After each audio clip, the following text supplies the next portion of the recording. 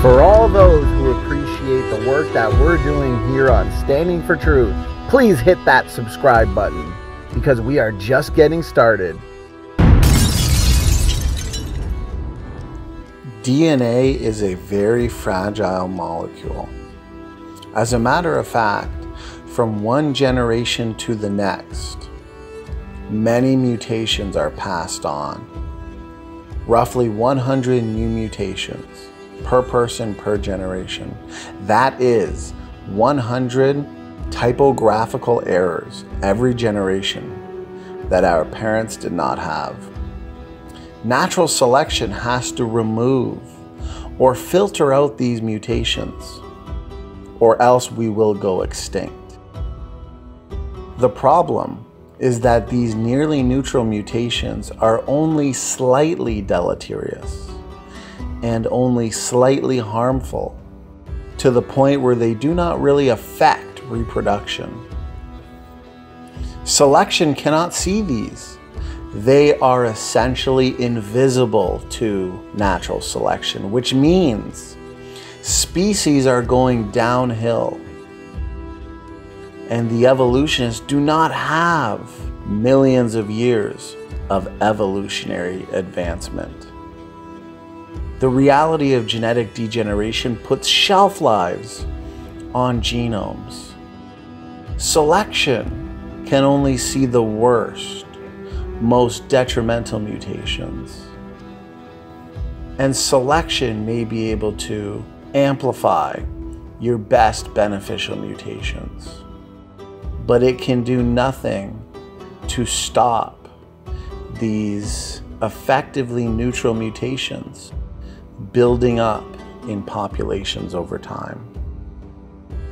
On page 211 of the book Genetic Entropy, Dr. John Sanford points out the genetic degeneration that Dr. Lynch is documenting cannot be halted by increasing selection intensity. This is because the mutation rate is way too high, because natural selection is way too inefficient, and most deleterious mutations are nearly neutral and so are immune to selection. In addition to recognizing the importance of mutations in our reproductive cells, Dr. Lynch points out that mutations in the rest of our body are rapidly building up, causing aging. By the time we are 60, we have tens of thousands of new mutations per cell. This is what limits our life expectancy, and no medical breakthrough can be expected to halt continuous mutation accumulation in virtually every cell of our body.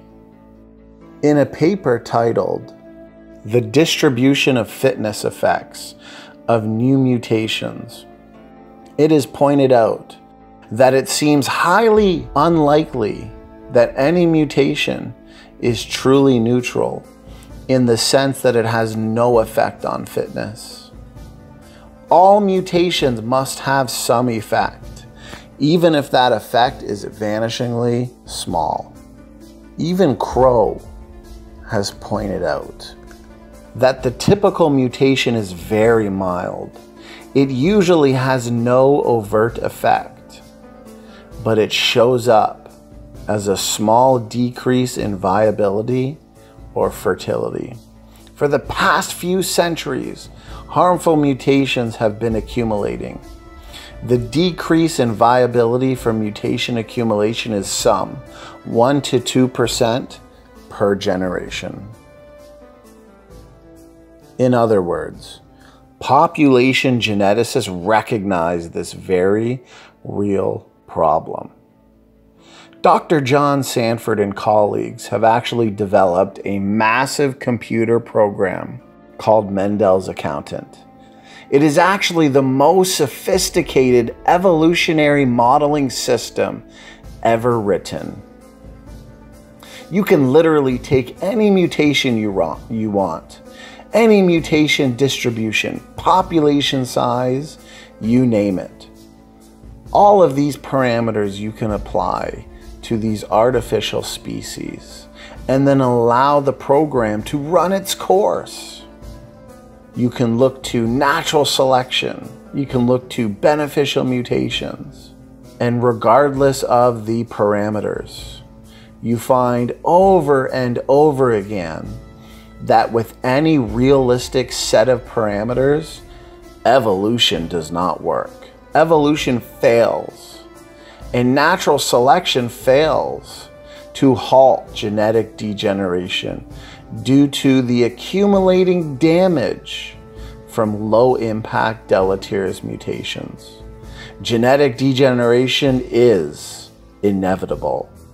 All of these rescue devices that have been invoked and put forth over and over again by the critics, truncation selection, mutation count mechanism, synergistic epistasis, super beneficial mutations, trade-offs, you name it.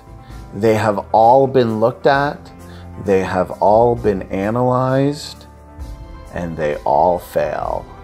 And the data has been published.